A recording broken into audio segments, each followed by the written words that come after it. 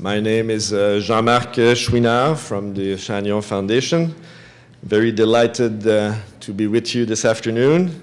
Very delighted also to do this, this part of sharing. Thanks for the invitation of PFC also for us to have the opportunity to share. And also, as you know, those kind of events are an opportunity also to organize our thoughts around different kind of experience, and specifically I will today point out one of our experience partnering with government. Of course, those kind of efforts stimulates us to continue to document those kind of efforts and experiences that will probably follow through after today.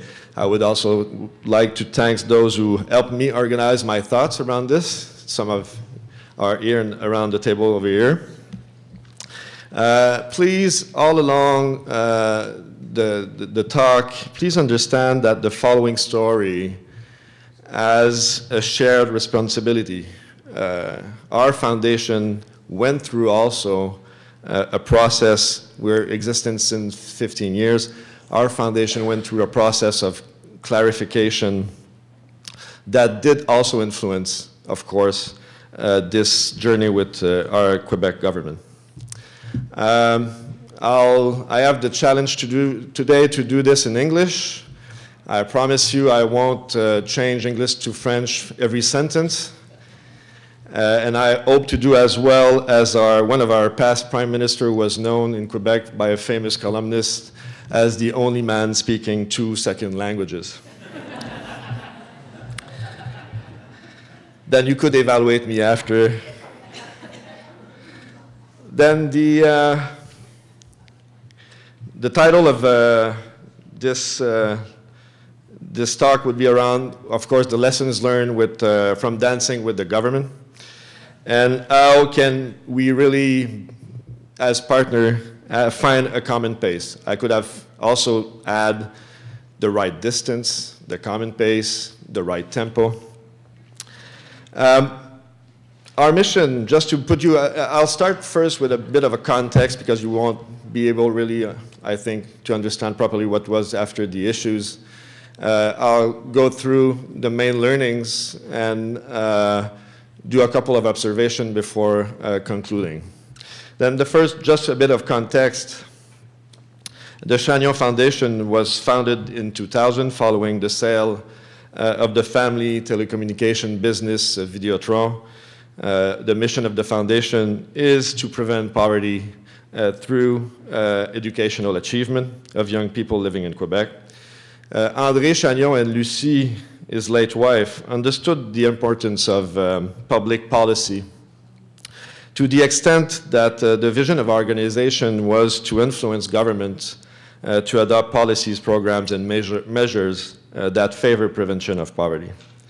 This is why over the past past 15 years, closely to 15 years, the foundation has joined forces with the government in setting up 3 specific partnerships on 5 to 10 year agreements. Each of the 3 agreements was intended to address a specific issue, and all 3 are essentially on the same model. I'll come back to this a bit further. Through these agreements, the foundation has invested $360 million and succeeded in mobilizing equivalent resources from our partner ministries. Different kind of opportunities with that partnership. In addition to the obvious money leverage for both partners, we believe that the partnership with government would open up other kinds of opportunities, including, of course, increased capacity for impact, especially the huge networks of different kind of ministries, expertise, other resources. Also, be able to develop new expertise around those initiatives, promote, of course, innovative initiatives also, and of course, what was one of the main goals was to establish, modify, or implement public policy at all levels, local, regional, or national. For the government, the partnership represented a possibility for creating a space, a new space that would offer flexibility in implementing complementary actions to public actions. And of course, sharing new practices and developing evaluation. In the following brief remark, I will focus on what our foundation has learned about the influence of philanthropy on public policy based on that partnership. Just to follow, let's see if, okay, it works. The first agreement was concluded with the Ministère de la Santé in 2002 and revolved around fostering healthy lifestyles for young people in the perspective of educational achievement. At that time, the field of public health was starting a shift and looked for different kind of new resources and new association to push this agenda. In this climate, of course, the winds were thus more favorable to new type of association. Strongly encouraged by that first experience and in an attempt to complement its poverty prevention initiatives with efforts to promote educational achievement, the government and the foundation agreed to sign 2 subsequent partnerships. The first dealt with early childhood development and was concluded with le Ministère de la Famille, Family Services. And the second aimed to promote student success by lowering high school dropout rates and was concluded with le Secrétariat de la Jeunesse. The first 2 partnerships, the one on healthy lifestyles and early childhood, were secured in financial portion from the government through a 10-year legal agreement that secured the financial portion of the government. Of course, as you might probably already say to yourself, only rarely do government's commitments stretch over such long periods of time. And of course, that could be seen as a first achievement already on a public policy standpoint.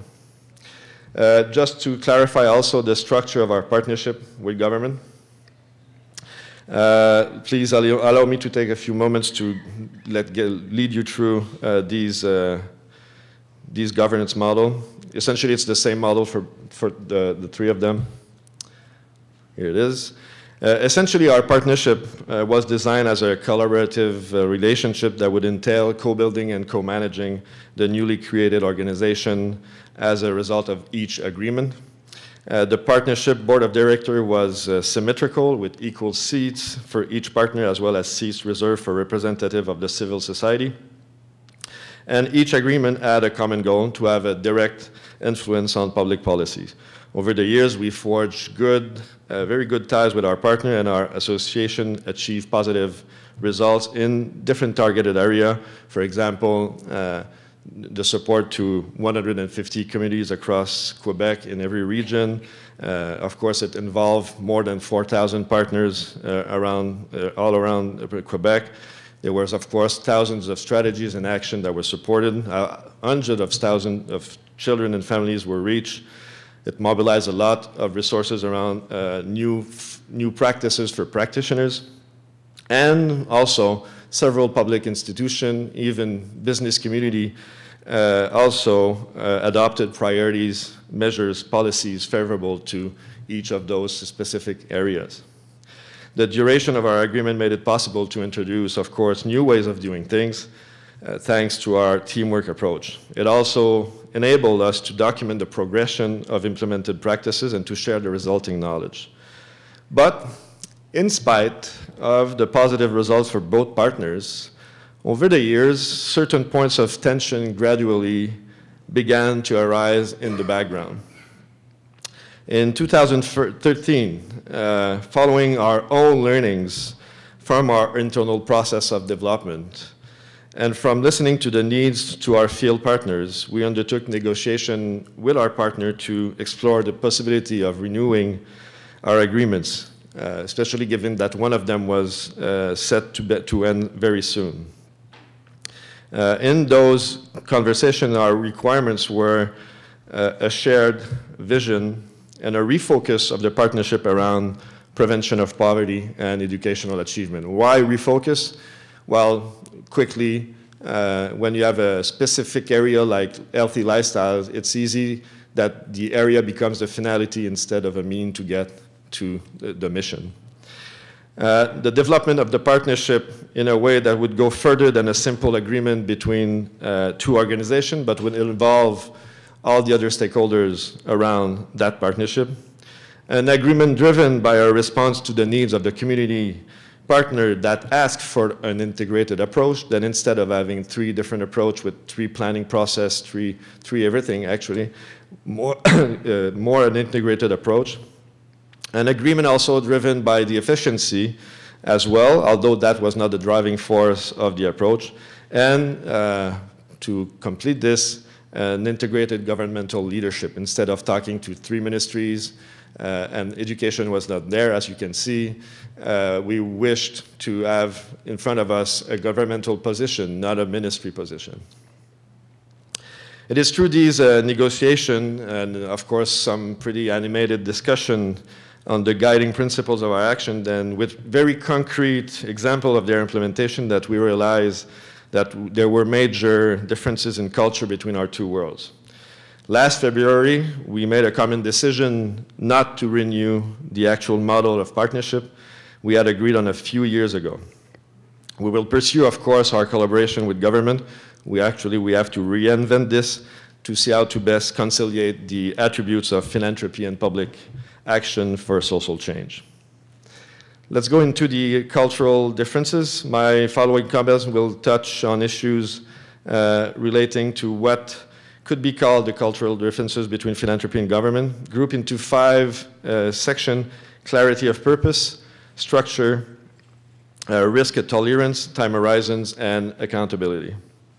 Let's start by clarity of purpose. And I could add also consistency of purpose. When any individual or organization chooses to partner, for whatever purpose, the key to success, of course, is a deep understanding of the concept that will guide the partnership action and how each partner defines these concepts. To presume that your partner shares your vision of the guiding principle for your joint action is a mistake. In the specific case of our partnership with the Quebec government, irrespective of the ministry involved, we have discovered through our common work that our partner had a different understanding of the 4 key guiding principles of our action: community mobilization, community support, understand by accompaniment, sustainability, and evaluation. We learned that it is not in the naming of the concept that lies the discrepancy, but rather in the concrete understanding of the implementation of these concepts. This became clear, for example, when we had to decide which specific strategy or action to support financially. The second one, of course, is structure or silos. As mentioned in the beginning, we have set up 3 different structures that we call funds, each with its own orientation in line with a specific issue. Given that we have started our own work by issue or specific goals, and given that working in silos tends to be a hallmark of governmental culture, it is only natural that this organizational logic extended to our agreements. These organization characteristics significantly shaped our action, among other things, in terms of ties with the involved communities, which are weakened under such a fragmented and services-driven approach. Unlike philanthropic initiative, we can diverge from the beaten path to support innovative ideas, while the funds operation as close to small public agencies precluded any departure from the mainstream.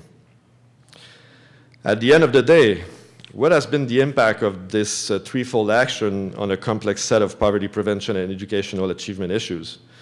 Well, the fact is that looking at each issue through a different lens make it difficult or even impossible to take effective action, answer adequately the needs of families and community organizations, and to have a cross-sectional view of these problems. The third one, risk tolerance, and that may be a more obvious one. The foundation that set their sights and take action with a longer view of things, think of their resources as both patient and risk capital. At their board tables, for example, often members will say, well, if we don't invest in this, who will? Conveying a sense of longer-term commitment to taking a chance, learning from failure, and adapting accordingly. And the resulting timeline not only allows for, but encourages this continuous learning and progress towards a noble goal. We at the foundation, like many others wishing to change the world for the better, one small or a medium step at a time, wish to learn from our successes and embrace the learning that comes from more deeply understanding how and why something isn't working as expected. The reason might be a poorly constructed grant or the failure to provide proper support in order to build leadership capacity for a project. And government short-term view is driven by a deep sense of intolerance to risk. The difference in risk tolerance suggests that the full partnership with government for a society-changing initiative or agenda can be difficult. Especially when it comes to support innovation. There are several examples. I don't have time to get into this. If the outcome of a project includes something like creativity, it is possible to succumb to the notion that this is a nice word, but too risky to support. New approaches are, by nature, approaches with uncertain outcomes, and they should not be supported based on outcome objectives. Philanthropy can, for example, put time and energy into figuring out exactly how to research, operationalize, and measure creativity or innovation. There's so much to learn from these initiatives, but it is not easy for government to justify investing in a project that risks doing things wrong or even right, but with insufficient data in terms of accountability. And it's so true. Auditor General, the type of data that is weighted by those structures are so different from what we are trying to put in place with those kind of initiatives that the pressure is really pretty high, even for civil servants who understand where we're going, but have difficulty to make the sale. The fourth one is time horizons. Oh, already up over there on the screen. Finally, time is key. As you know, government of all political stripes suffer from short-termism, the pressure to make it seem like difficult and apparently intractable goals, of course, such as reducing or eliminating poverty, have made great strides several months before the next election. In contrast, philanthropy takes the long view that its resources amount to patient capital.